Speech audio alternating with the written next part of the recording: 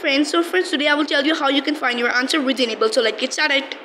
For example, you have to do the sum of 15.65 and 29.95. First, estimate the answer.